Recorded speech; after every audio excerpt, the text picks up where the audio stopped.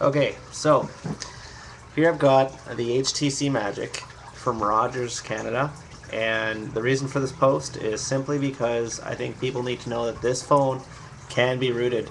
It took me about 2 days, and the hardest part of the whole thing was going through about 3 different bricks. When I mean bricks, I mean this phone just wouldn't start until I figured out how to do it.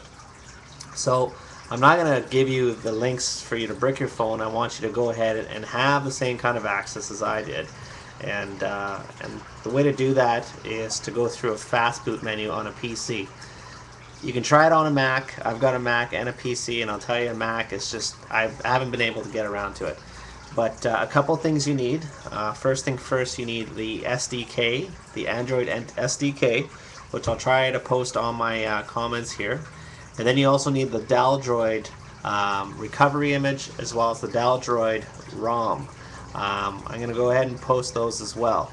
So the main thing in all of this is for you to go ahead and go through the fast boot menu on this phone by pressing certain keys, and then going ahead and uploading the recovery image through the fast boot menu of the PC and this at the same time.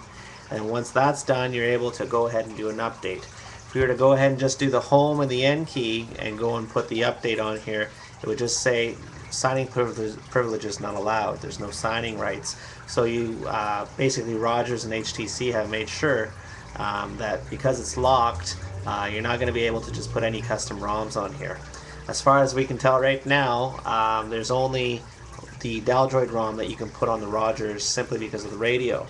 I have gone ahead and updated to the SPL2005 through Haykuro, which is actually great. It seems to work fine. It hasn't affected my phone in any way, but I'm not going to go ahead and downgrade to Haykuro's radio through XDA development, simply because right now Rogers does have the highest or the most latest radio, which is a North American version. And if you were to go ahead and downgrade to the Haykuro radio, you'd be going through T-Mobile, which is a big no-no.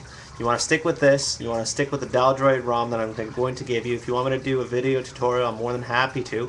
But the main thing is I wanted to show you that you can go ahead and get rid of those damn Rogers icon on this phone. You don't need to have those on there, and you don't need to have just the limited applications on the market by Rogers.